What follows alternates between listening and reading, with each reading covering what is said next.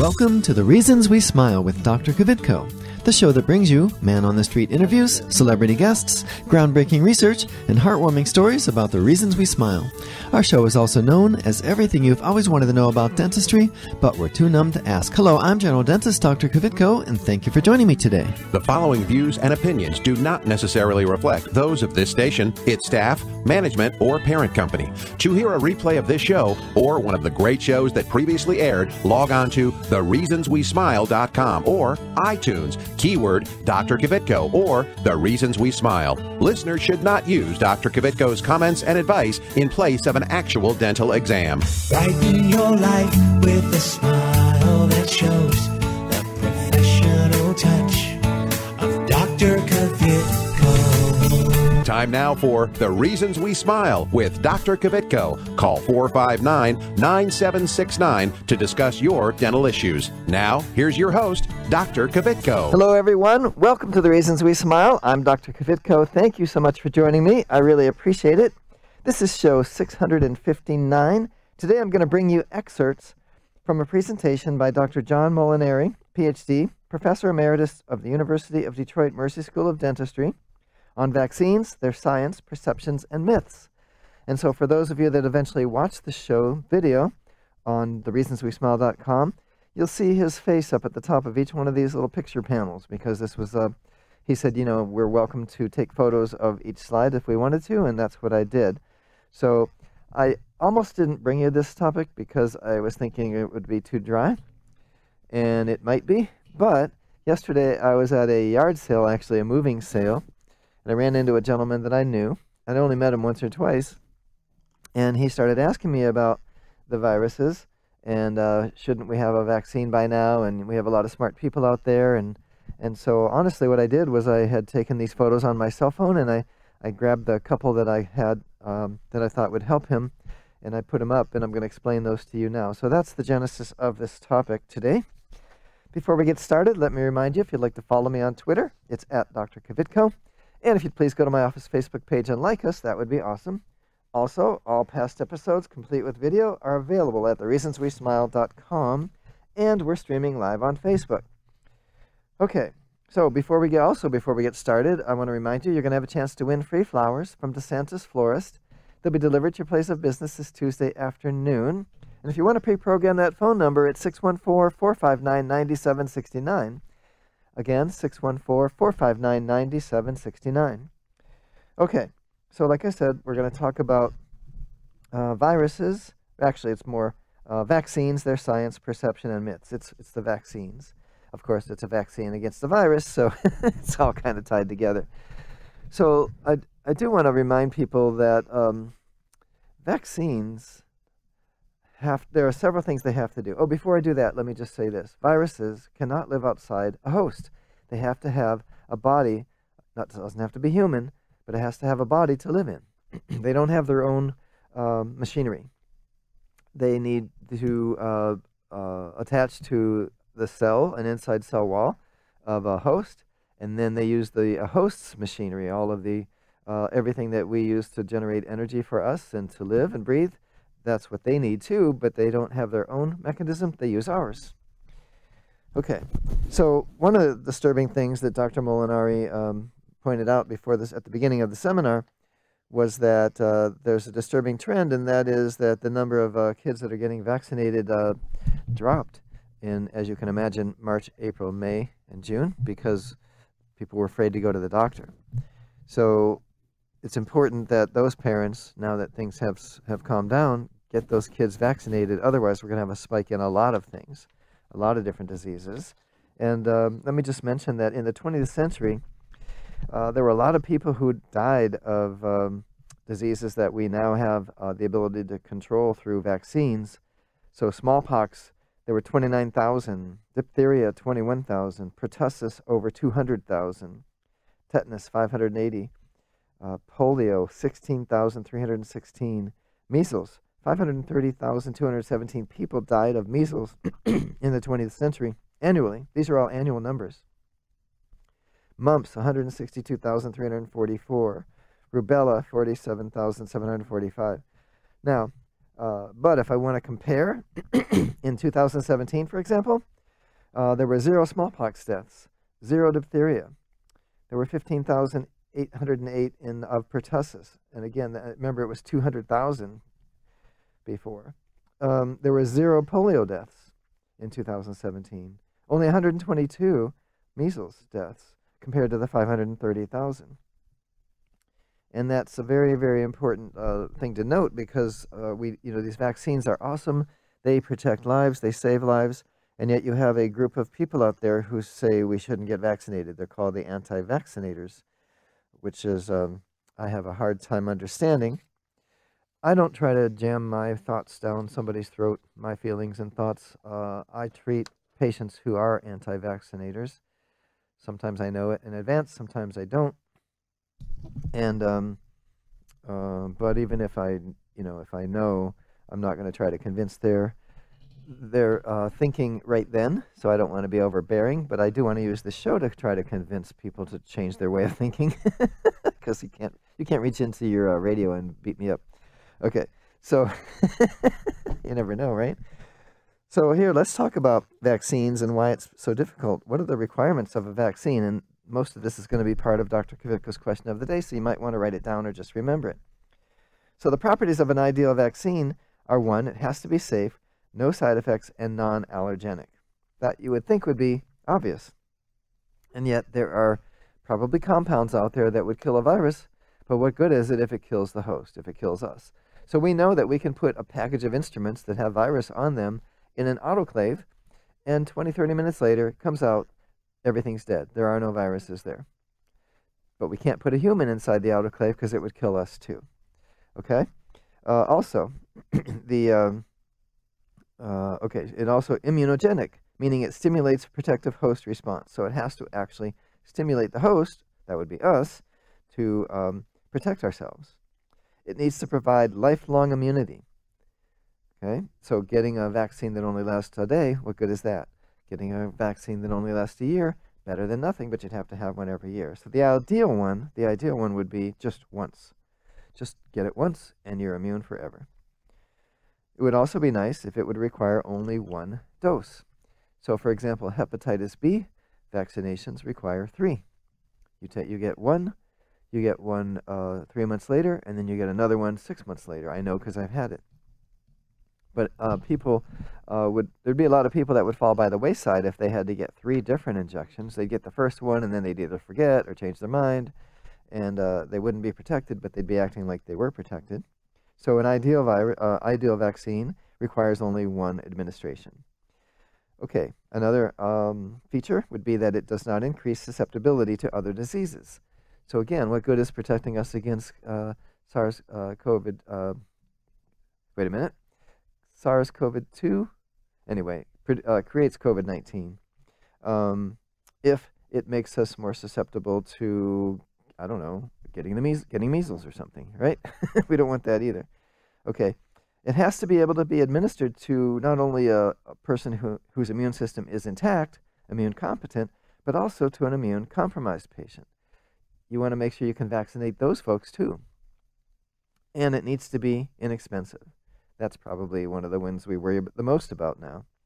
It has to be inexpensive. And by the way, no vaccine is 100% foolproof. So even if you get one that does all of this, they still aren't 100% foolproof. When you're dealing with millions and billions of people, there's going to be somebody or several people out there who don't respond, or maybe they get a response, but it doesn't last as long. But this would be ideal. So, okay, now, the topic of my conversation with my neighbor at the moving sale yesterday, one of the things I showed him was the panel that talked about the time to develop a vaccine, the duration between discovery of a microbial etiology of selected infectious diseases and the development of the actual vaccine. So in the case of typhoid, which first hit in 1864, it wasn't until 1989, 105 years later, when we finally came up with a vaccine. In the case of pertussis, which started in 1906, it took 89 years to 1995 before we had a vaccine. In the case of polio, which started in 1908, It took 47 years till 1955 before we had a polio vaccine. And then in the case of measles, remember, measles used to kill 200,000 people a year, every year, before the vaccine. In the case of measles, it took from 1953 until 1995, 42 years to develop that vaccine. As far as HPV, which is human papillomavirus, which we first discovered in 1974, it took 33 years till 2007 for us to develop a vaccine for that. Rotavirus, 25 years from 1973 to 98. Hepatitis B, the one I just mentioned, first occurred in 1965. It took 16 years until 1981. And by the way, I went to dental school from 1978 to 81, and we had to get that vaccine as soon as it was available. Now, HIV, which was first appeared in 1983. We still don't have a vaccine for it. AIDS. For hepatitis C, which first came around in 1989, we still don't have a vaccine for that. And SARS-CoV-2, that's what I was trying to say earlier, the one that causes COVID-19, started in 2020, and we don't have a vaccine, and who knows how long it's going to be. This is sobering information, isn't it? Because I think everybody's thinking we're going to have a vaccine in a couple months. It'll take us 9 months to make enough of it to inoculate everybody, and then we'll get everybody inoculated, and life will be wonderful. Well, I think life is still going to be wonderful because we're going to make sure it is. We're going to take precautions, but I don't see us having a vaccine in the immediate future. Now, Dr. Fauci feels very confident that we are going to have a vaccine probably quicker than we've ever had, but there are several steps that have to happen whenever you bring a vaccine to being, where all these tests, and so like you start by testing once they think they have something that works. Oh, and by the way, right now there are 5 candidates for a vaccine for COVID-19. It's probably too technical to bother you with, but there are categories of vaccines. There are vaccines that use the inactivated microbial itself, okay? Then there's one called, they use the attenuated microbial. For example, these are the ones that would be for the flu, for polio, for measles and smallpox and chickenpox and shingles.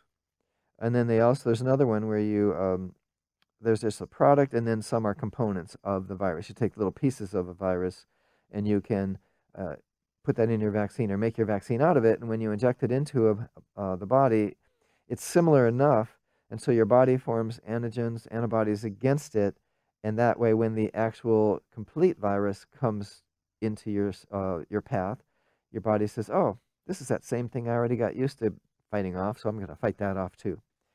But it does make people nervous when they hear that the vaccine, well, they're going to inject me with a version of the vaccine, I'm going to get the disease. Let me stop you here.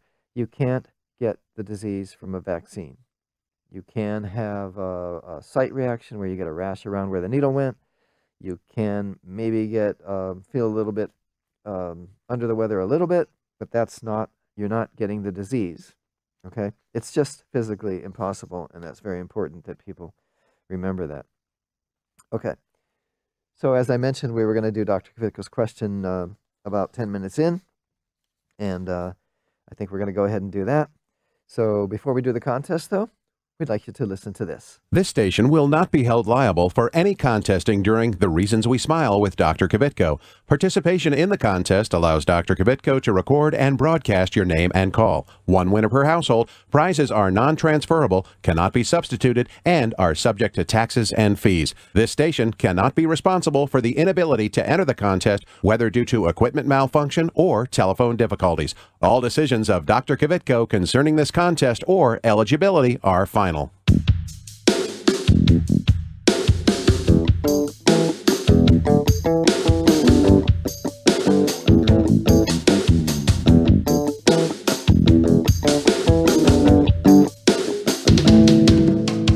And now it's time for Dr. Kvitko's question of the day. All right, and you're going to have a chance to win free flowers from DeSantis Florist for this. Today we're talking about vaccines.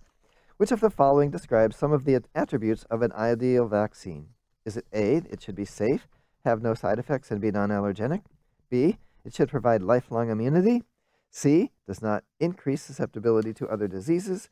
D, it should be inexpensive? Or E, all of the above. All right, the winner's going to receive free flowers from the Santa's Florist. They'll be delivered to your place of business this Tuesday afternoon. The number to call, 614-459-9769. That's 614-459-9769. So go ahead and call now. You won't believe it though. I wanna hear your mind, and there's nothing else in the world tonight. She said people don't take the time. Hey, people don't take the time. Hey, what's going on? It's Keith Carlos, winner of America's Next Top Model and star of Chocolate City 2. You can look for my smile courtesy of Dr. Kvitko on the CBS television network, where I play Danny on the hit soap opera The Bold and the Beautiful. Stay tuned to The Reasons We Smile with Dr. Kvitko, the world's most interesting dentist. Hi, I'm Dr. Kvitko. Well, we reopened back on May 1st, and I'm happy to say that things are going very well. Our patients are receiving the same great care we've always provided, and we are placing a huge emphasis on infection control. In addition to face shields, like the one I've worn since 1985, and of course exam gloves, my entire team is wearing surgical gowns and caps, and we are limiting the number of patients we have in the office at a time. I'm also happy to report that there's not been a single incident of COVID-19 associated with our office. Call us at 614-262-9588. Dr. Kvitko, let's go!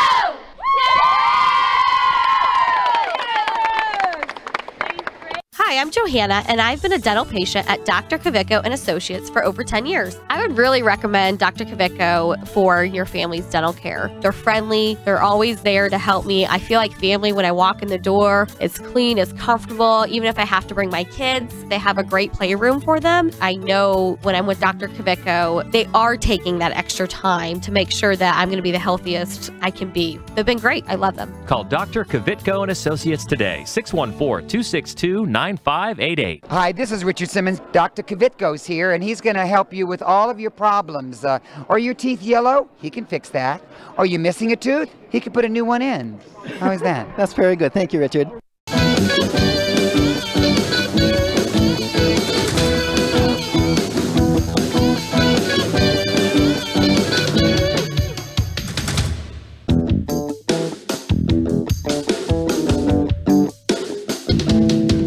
All right, we're back. We're doing Dr. Kvitko's question of the day. We have a caller on the line. And so, what's your name, please? Marcia. Marcia. Hey, Marcia, how are you today? I'm good. Thank you for listening. Thank you for tuning in. Do you have the answer? I do. E, all of the above. Seems obvious, doesn't it? Yeah.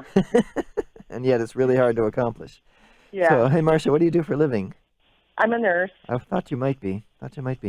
Cool. So this is definitely interesting, and we want people to hear all this, right? We're not going to have a vaccine in 2 days or 2 months. Or, right. Yeah. So we all need to wear masks completely covering our mouth and nose, right? That's right. Don't you hate it when you see people with their nose uncovered? Yeah, I hate it. That's the primary passageway, by the way, for people to get get something in is through their nose, not their mouth. Definitely. Anyway, Marcia, stay on the phone so we can get the information where to send you those flowers, all right? Oh, thank you. You're very welcome. All right, if you're just joining us, I'm Dr. Kvitko. This is The Reasons We Smile. It's episode 659. I'm bringing you kind of excerpts of it was a webinar that I took part in. It was presented by Dr. John A. Molinari, PhD, Professor Emeritus of the University of Detroit Mercy School of Dentistry on vaccines, their science, perceptions, and myths. And Dr. Molinari was very gracious, and he said, feel free to take pictures of the screen. And if you look at them, you'll see his face at the very top, because he was live, and so you can see what he looks like. Of course, they're static shots, so you're not going to hear him, so I'm going to have to be the mouthpiece for getting this information out. Before I move on with the show, though, I want to kind of mention, 3 weeks ago, maybe more, we had the CEO of MedTech, the bio company that came up with the CASPR units, the CASPR, Continuous Air and Surface Pathogen Reduction Units. We have since installed them in our office, and they continuously run. And according to proven research that they have done, we are now decreasing the amount of pathogens in the air and on surfaces in our office by 93%. I think it's actually even more, because when we leave the office, we turn the machines over to what's called away mode, and we set it for 8 hours, and it turns up the intensity of these units to the point where we would not be able to be in the office. We wouldn't be able to breathe because it would be putting so many hydrogen peroxide ions into the atmosphere of the office that it wouldn't be safe for us to be there. But it only runs for 8 hours, and by the time we come in, everything is back to safe levels.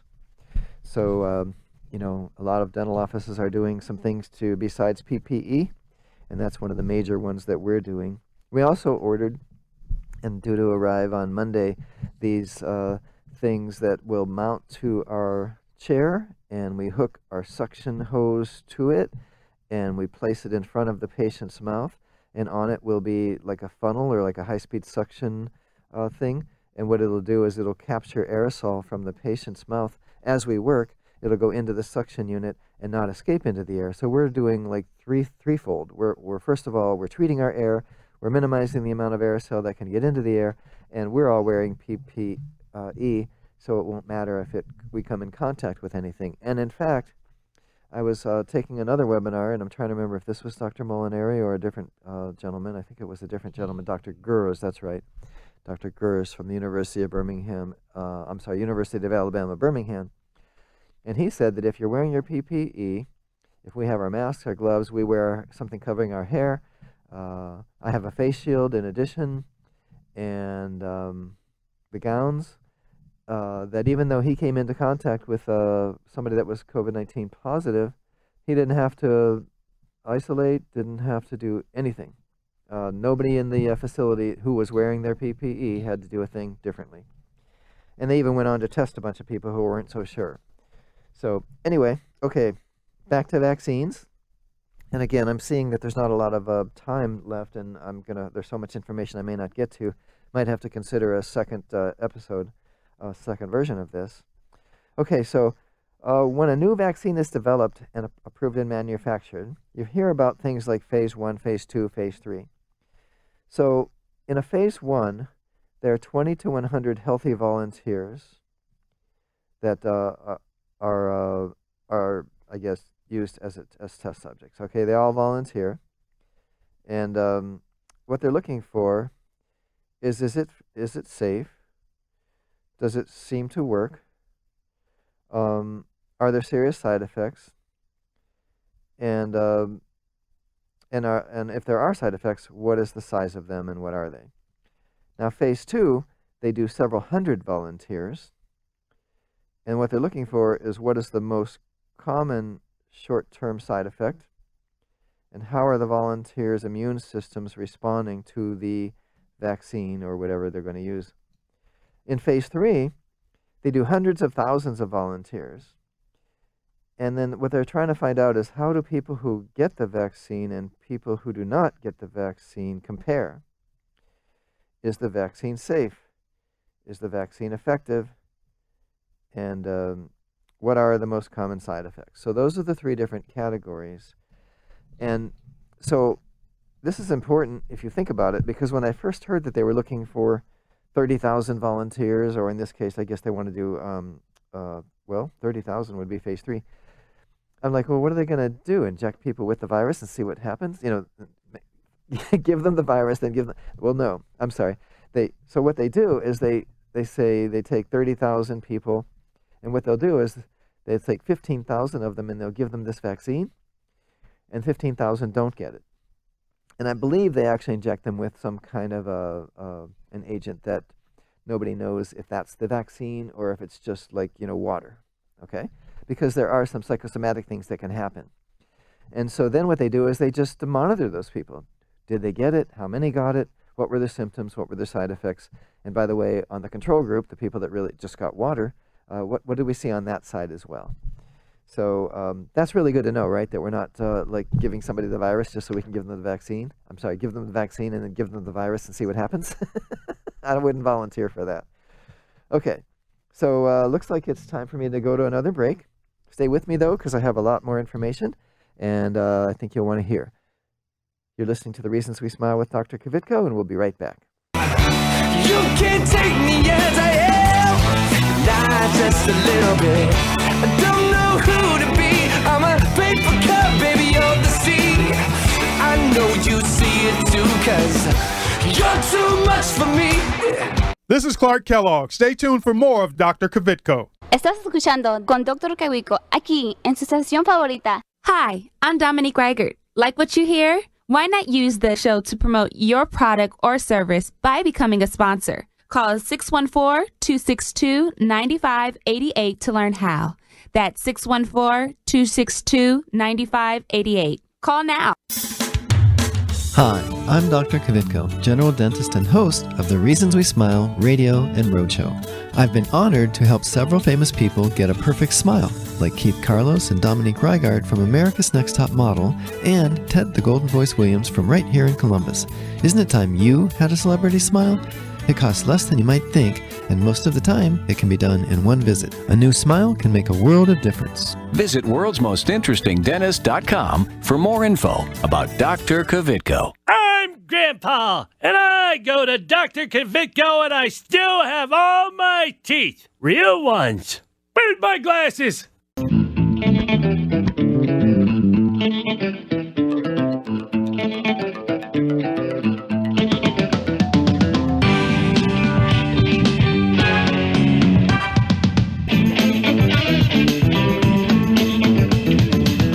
Okay, we're back. We're talking about vaccines. We're talking about their science, perception, and myths. And now it's time to talk about some misconceptions. Is there a relationship between vaccines and autism spectrum disorder? Are we weakening children's immune system by giving too many vaccines? Are children getting more vaccines than necessary in today's world? Is the mercury in the vaccine preservative thimerosal causing autism and other disorders? Well, the answer to all of those is no. But it's really hard to get people to understand that.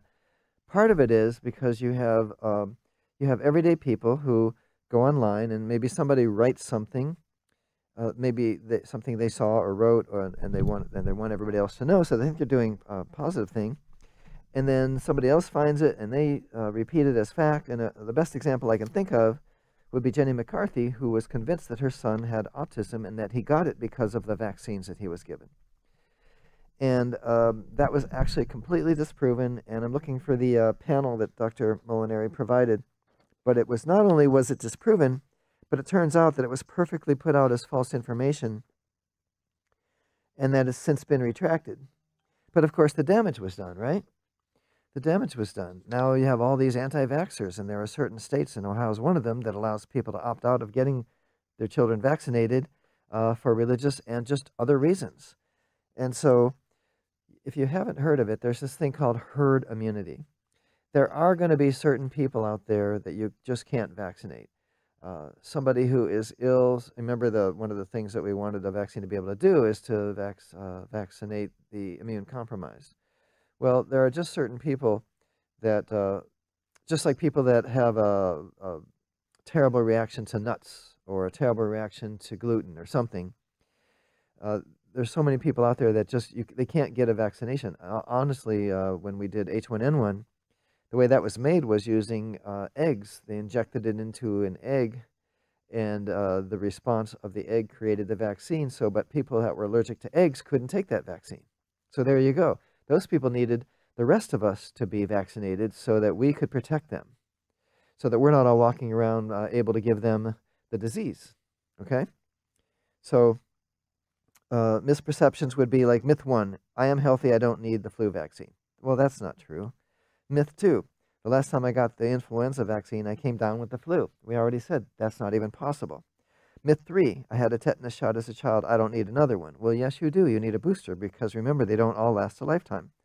Myth 4, I already had shingles, I don't need a vaccine. Boy, that's really false because, by the way, that comes from if you had measles as a child, it lives in your body and it can come out anytime, usually with stress, but as you get older, it's more likely you're going to get it. And then it says some vaccines, myth 5, some vaccines are not safe. Absolutely rubbish. They would never release a vaccine that wasn't safe because there's too much at risk. The entire vaccination system, we'd never get anybody to take another one, right? Ever. Okay, so it looks like I'm well out of time, and I apologize to my producer for running late. But, hey, it's important stuff, right? Okay. All right. That's all the time we have today. Don't forget to follow me on Twitter. It's at Dr. Kvitko, and visit my office Facebook page and like us. It's Dr. Kvitko and Associates. Remember that all past episodes, complete with video, are available at thereasonswesmile.com. Be sure to tune in next week and every week right here on your favorite station. Goodbye.